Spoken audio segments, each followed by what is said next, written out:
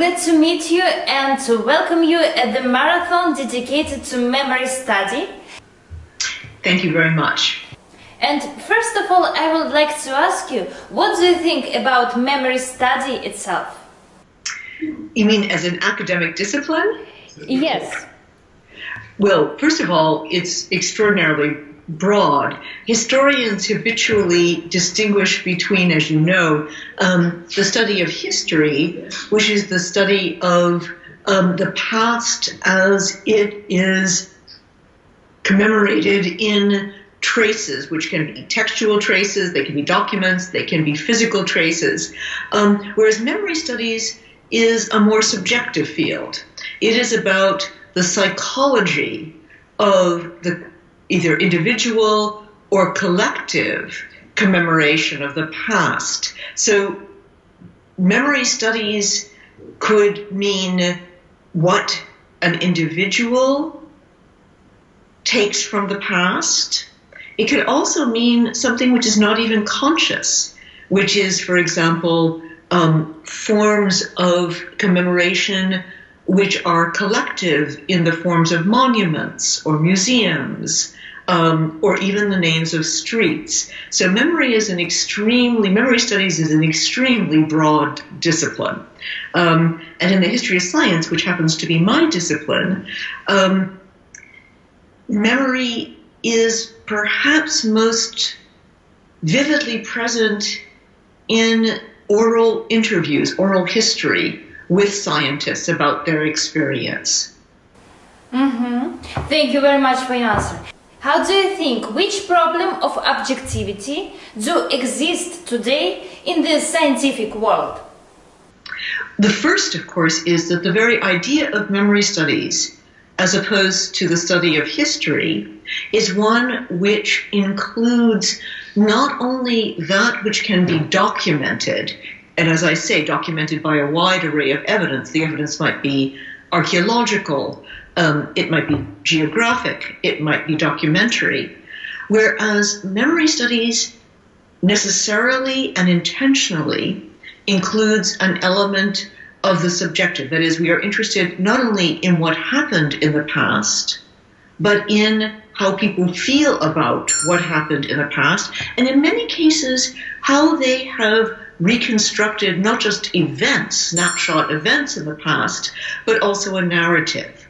All of those elements, interpretation, selectivity, feeling, narrative, all of those stand opposed to certain ideals of objectivity.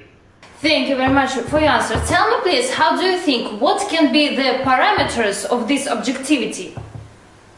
The parameters amongst historians are many, and those include cross-checking of sources.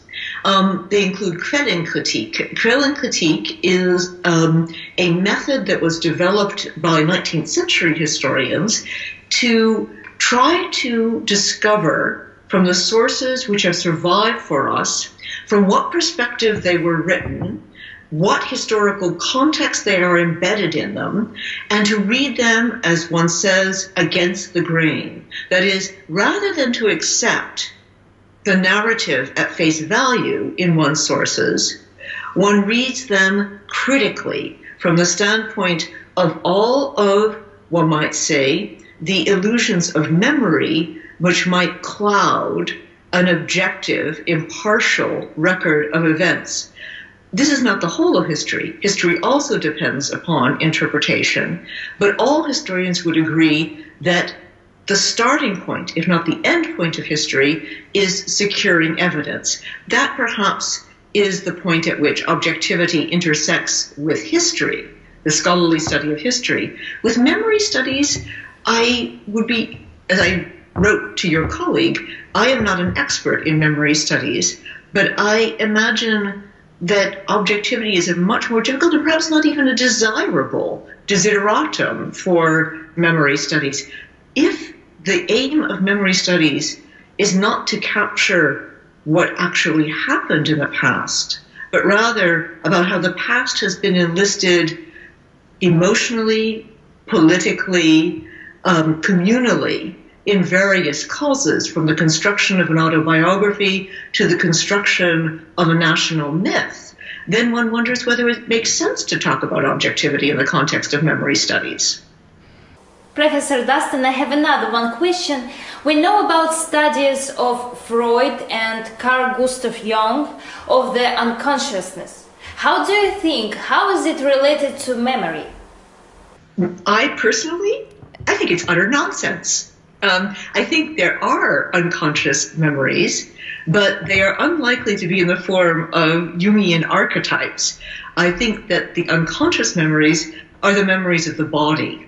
Those are the memories of a pianist knowing where to place her fingers on a piano, or more mundanely, riding a bicycle, or the cultural memories of knowing exactly how to navigate crossing a street in a certain culture. Those are unconscious memories, but they bear no resemblance to the Oedipus complex or to Jungian archetypes. Thank you very much for your answer. How do you think, why today so many opinions and controversials about memory? I think one reason why there is so much attention from different disciplinary perspectives on this one object of inquiry, memory, is because at least since the 17th century, memory has been essential to our conceptualization of what it means to have a self. John Locke, in his essay concerning human understanding, went so far as to suggest that when we're asleep, when we're no longer in a position to remember, we no longer are ourselves. So memory is attractive as an object of inquiry, and therefore as an object of controversy by many disciplines, because the stakes are so high. It is seen as the key to the self. And you see this conversely in the discussions about dementia and senility. Surely diseases like Alzheimer's are terrible diseases, but the amount of attention currently given to these forms of senility as disorders of memory or loss of memory is, I think, quite unique to our times and suggests the centrality of memory as an object of inquiry. In terms of the kind of disciplinary cacophony that you described, in which the neuropsychologists talk about memory in one sense, the historians in another way, the cultural scholars in another, I think that's inevitable whenever you have an object of great interest. It's rather like the child. There are many different sciences of the child, which is simply testimony to the fact that the child is of central importance in modern societies. Mm-hmm. So I don't imagine a cure for this anytime soon, this kind of disciplinary cacophony that you describe. The memory is a very wide category. Different scientists explain memory from different points of view. Different disciplines, they explain it from different point of view. Neuropsychology, neurobiology, cognitive psychology, and many others. What do you think about it? So I would need to know more about what you mean by categories. Can you give me an example? When I say wide categories, I talk about complex notions, for example, as memory, soul, human spirit, and psyche, because many scientists have different notions for psyche. I see, right, okay. So this is a very broad construal of memory as the key to the self, the psyche, and the soul. Certainly, there are some methods for exploring memory which at least qualify as scientific in the sense that they can be repeated and they can be collectively evaluated. One thinks of the very interesting experiments done by the Cambridge psychologist Frederick Bartlett in the 1920s about memory, or the Russian psychologist Lev Vygotsky and Salvatore Luria on the mind of a nemesis. So these are studies in which subjects are told a story, and often a very complicated story, a story that's unfamiliar to them and which has an unfamiliar narrative structure as well.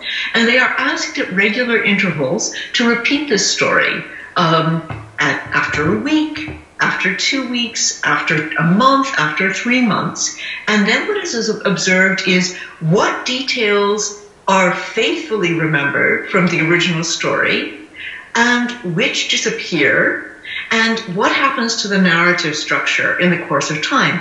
And there are certain well-attested effects. So, for example, if there's a particularly vivid, striking, but peculiar detail, a ghost perhaps, or a scarlet flag, those details often persist over months and months, long after the subject of the experiments has forgotten everything else, including the narrative of the story. So there are methods of investigating the way in which we remember, in ways which I say can and have been replicated.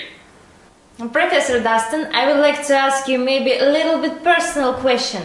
Talking about what categories as a memory, we can do researches in two manners. One is choose the discipline and look at the problem from the point of view of this discipline. And another one, it is collaboration between disciplines. When many scientists from different disciplines communicate with each other and they look on the problem from different disciplines, and after they collaborate with each other and they share their ideas to become to the complex result. What do you personally prefer as a scientist? Both. Both. Why? I mean, I can't understand how you could do one without the other. There's no way to do the panoramic version that you described, the integration of several disciplines, unless you can appreciate what the results are firsthand from a specialist study in at least one discipline. So I can't see how they could work in isolation. I think you would have to do both. Professor Daston, tell me please, how do you personally think, what is the term of memory? In your opinion, what memory is? You mean how to make the term more precise? Yes. I can only think about it doing it in a fairly artificial way, which is what is called in philosophy to operationalize it. That is to say, for example, I'm not recommending this, but for example, to say what memory is the ability to recall a string of numbers at least a half hour after they have been repeated to you. Those are the kinds of operational definitions that, for example, cognitive psychologists have often used. But that would strike, I think, most of us as both an artificial and very narrow definition of memory. I suspect that scientists, including the psychologists who might propose such a definition, would not be interested in memory if that's all it was. I don't think that there is any way around the fact that memory is one of those terms, and there are quite a few in every language, which are many layered. And their interest is exactly because they're polysemous. They have many meanings and a very broad semantic field of associations. So although one certainly can make operational definitions, and scientists and scholars do it all the time, I think that would be the equivalent of killing the goose that laid the golden eggs. Can you recommend something to the scientists, young scientists, in their activity, in their researches? What you can recommend?